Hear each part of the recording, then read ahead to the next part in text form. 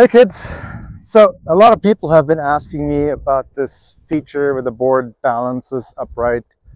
I call it flywheel mode, but my son quickly corrected me that it's technically a reaction wheel. But anyway, I like flywheel better, so I called it that in the app. And the next version will let you guys do that too. In the past, I always used custom firmware for it, but now you will be able to just click here on the magic button that you may have already seen, but because somehow I accidentally left it in there, or it wasn't supposed to show up, but some of you have seen it already. So basically, you lift your board, you put it in position. The pint is particularly finicky because it has this round bottom and may not balance so easily.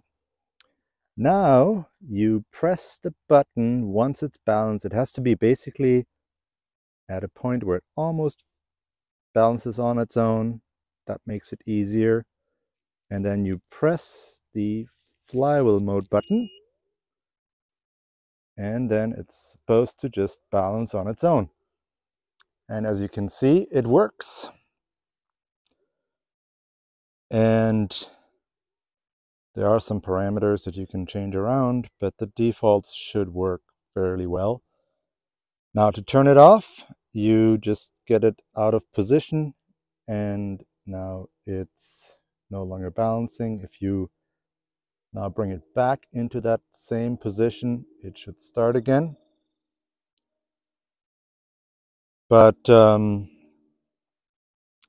one other way to stop it is you press the foot pads,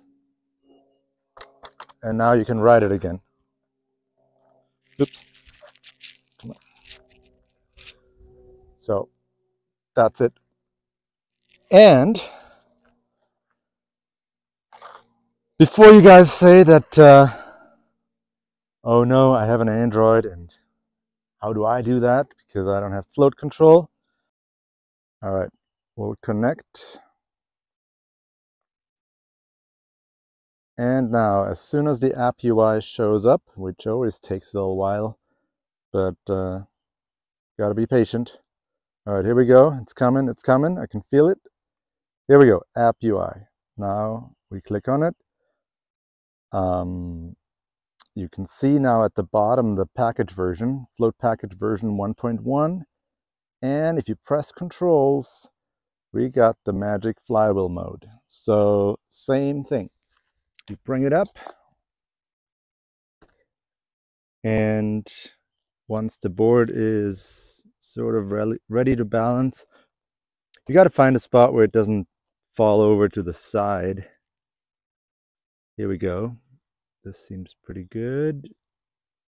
And press the on button. Nope. Oh, there we go. Okay. It worked.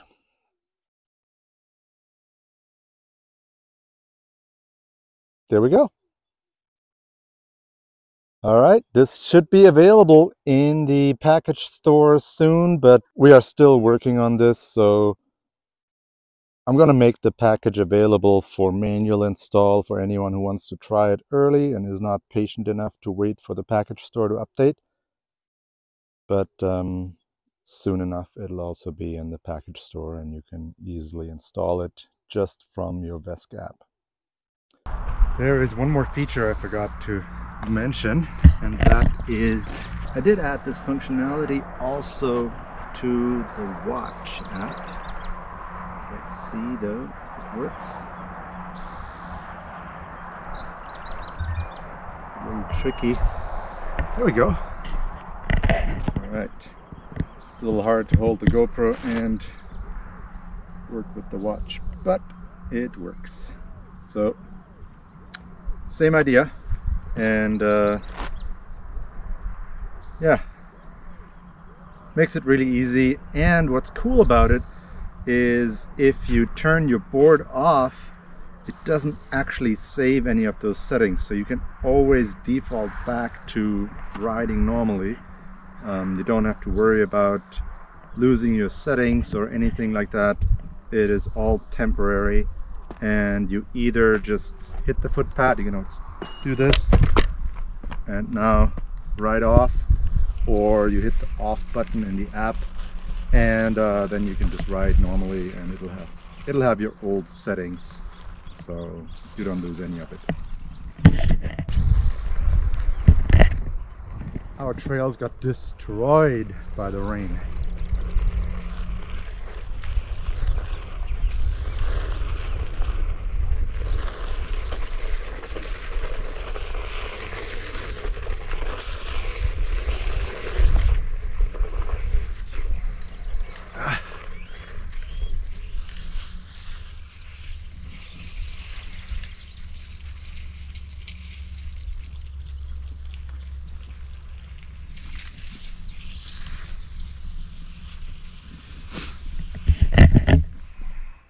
My board is not waterproof. I didn't add the gasket back to the pint enclosure, but check out this crazy shit here. This is gonna collapse on me, I know it.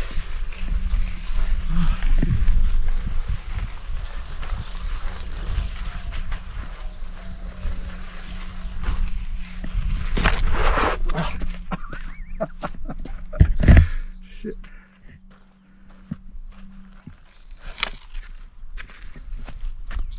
All right, that's it for today. See you guys next time.